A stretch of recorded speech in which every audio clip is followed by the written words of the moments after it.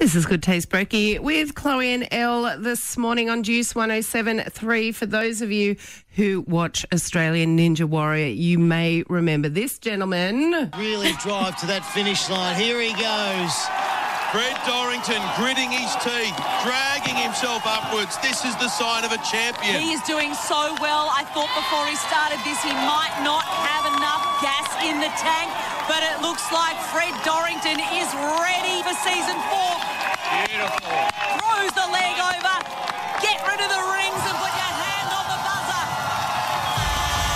Where one ninja has managed to get to the top of the invisible ladder, Fred Dorrington's done it, and he's heading towards the semi-finals power tower. This is Fred's 4th season on the show after taking out the fastest in season 1. He is back again and ready to get to the top of Mount Midoriyama, and he joins us this morning. Good morning, Fred. Hi, how you going? Great, thanks. Now, Fred, you're known as a bit of a style icon on Ninja Warrior with your Australian colours and your flamingo socks. You got to have the strong sock style, that's for sure. What inspires your outfits on the show? Oh, look, you got to have some colour to the socks, so yeah, I've been going for that this season. The yellow and green actually came from my first season back in the UK, so I was over there being the Aussie away from home, and when I came back to Australia, I thought I'd keep the look going. I like it. You've got to. And it makes you stand out, Now, we did notice last night a few ninjas were using a certain tactic to regain their balance after the spinning log. So we wanted to ask you, does spinning the opposite way really work? I have found it does. So I've always done it on the spinning log. We tested it out in the green room, spinning really fast one way, spinning really fast the other. And I guess everyone's different, but it works for me. Can you imagine if someone just walks in on that while everyone's just in a room spinning? It does happen like that. We all do look like a bit of a bunch of weirdos when we're in the green room. I want to get a spinning log in our room here too. That'd be great. Now, Fred, the course last night was pretty tough. It must have really taken a toll on you because you actually had to do a double take on the warped wall. What happened there? Yeah, it's the first time I've ever made a blunder on the warp wall. I think I underestimated it. I just came off, was too excited to be through that slingshot. It was a very pumpy obstacle, and my head just wasn't quite ready. And before I knew it, oh, hang on, let's go again. Oh, yes. Give it another whirl. Give it another whirl. Yeah. Now, you were actually the fastest in season 1. How has the Ninja Warrior course changed since then?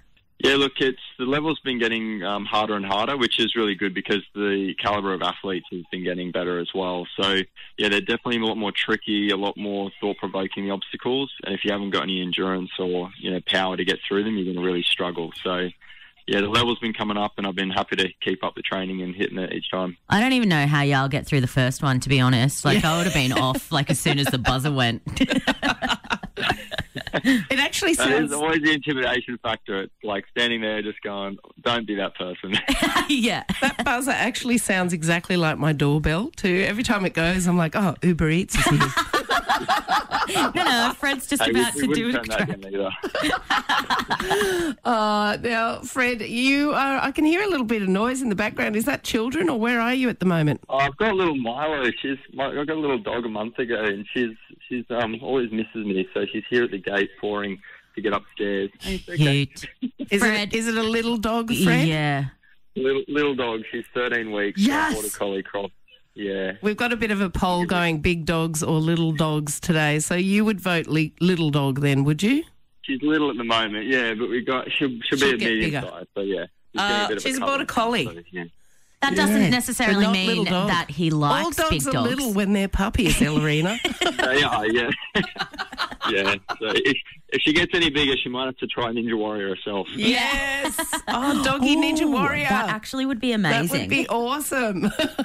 Fred, thanks so much for joining us on the show this morning. We wish you best of luck for the grand final, for the finals. Thank you so much. We look forward to you getting to Mount Midoriyama. Yeah, you too. Yep, looking forward to it. Cheers. Thanks, buddy.